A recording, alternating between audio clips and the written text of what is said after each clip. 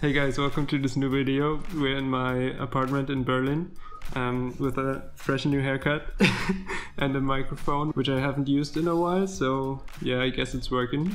I don't know if you have noticed it yet, but yeah, I'm a professional. If you didn't believe me yet, I don't blame you, but now you can see I'm a professional, so please stop asking those questions why I have permission to teach you stuff or whatever. So I guess it's clear now. So our 90 Lighting came up with this visualization pre-visualization contest, and I thought this is a great opportunity to show you guys how you can design stages and use some tips and tricks like I did in the last video. So if you haven't seen this video, go check it out. In this video we're talking a little bit about lighting design and how you can support like the thoughts of a festival or the producer. So yeah, they have a bunch of rules which I don't really care about. So you can win a bunch of prizes, some LED effects, nobody cares. But there's a really cool prize, and this is a misprinted, oversized anti-lighting lighting club hoodie. And I think this is the only really good thing you can win. So the scenario is, I've been approached to design and run a stage for a huge new festival called A Group, where we pretend to all work at the same music festival. So I guess this is the Facebook group, right? Festival leading with production. This is so dumb. I love it. Read all of the announcements. Be creative. We've seen all the same basic jokes already. Try to be different. So I don't have to try to be different. I guess I'm pretty different. I mean, look at my Rode NT1A. It's pretty unique. My first festival I have worked is... and we send it. They say this is a grand opportunity to get your name and work finally noticed, and that's what I hope to do with my design, and I hope that I can design the 40-second stage at Coachella next time. That's my goal with this video. If you want to support me, please show this video to people of Coachella. Yeah, I will hit them up with a pretty good design, as you can see in the next few minutes. This is the, as I said, the 40-second stage at a massive festival. It's a local stage that features only unsigned local artists. So that's like the key phrase for my design. The placements in trusses and my lights will be built upon this key phrase. We talk about $10,000 for production costs. So let's go over to Vectorworks. We can see this SL260 stage line. I already have designed some stuff and I'm quickly gonna run you through. I didn't want to use a lot of trussing, so I just decided to use 2 trusses, and I decided to put them in an order where you can see the key phrase of this design. It's basically an X for no. So when people come to the stage, they hopefully don't stay there because they get negative feelings from it, from this X.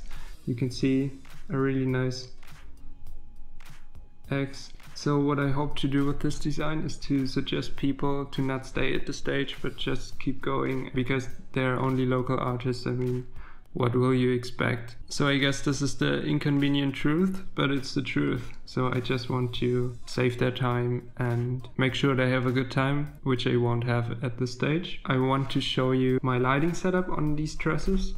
So I wanted to try out something new to give my design the unique edge.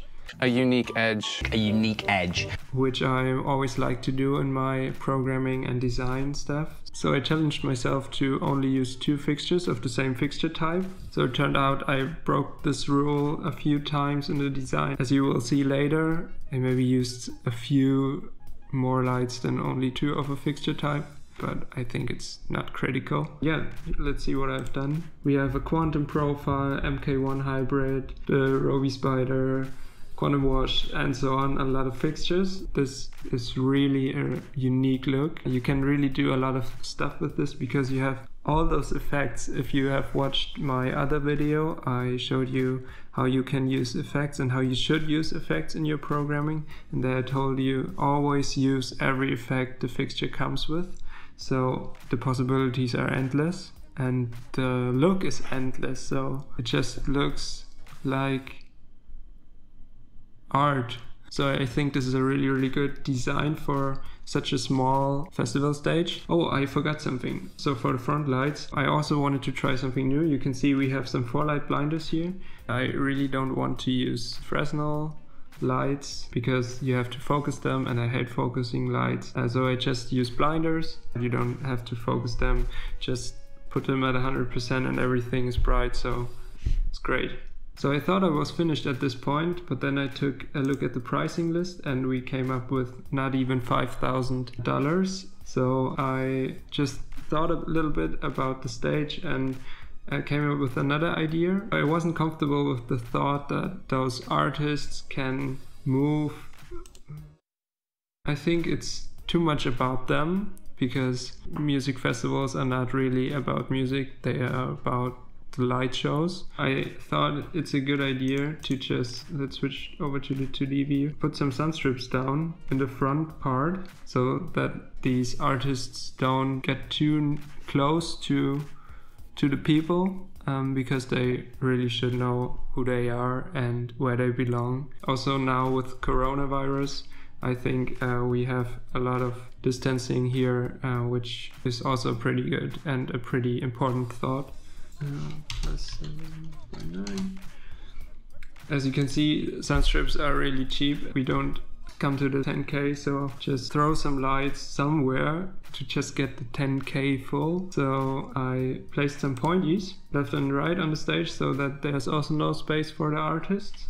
I think this is so beautiful. So as you can see, these pointies are not roofed. Our 90 lighting is based in Seattle, and I was told that in Seattle it almost never rains, so I think they're pretty safe and I don't have to think about waterproof spots or beams or whatever. If you put 30 on top, you can see we almost reach our budget of 10K. So you can see this is my stage, this is my lighting design. I think it's pretty good. You can do a bunch of stuff with it.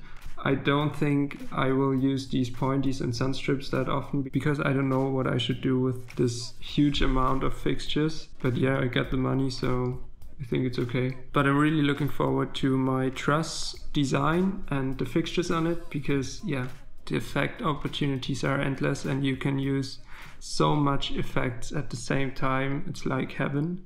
If you learned something and like the design, please like the video too and show it to Coachella and other festival owners and production teams of festivals that they will book me as a lighting designer for their stage. I think I can just do the same on like every smaller festival stage, and for bigger festival stages maybe we just expand the X to like 4 X's. So I really think I came up with something here. I think most festival stages next year will look like this, because it's just an awesome design. I don't hope this will happen, because I really hope that my designs stay unique. R90, if you see this, please send me the misspelled anti-lighting lighting hoodie, because I think it's as unique as my stage design is. It's as unique as my programming skills are, as my haircut is, as the Rode NT1A is. I guess I have never seen this microphone before. If you liked the video, please subscribe to my channel, ring the bell, and I see you in the next one. Bye. Bye, bye, bye.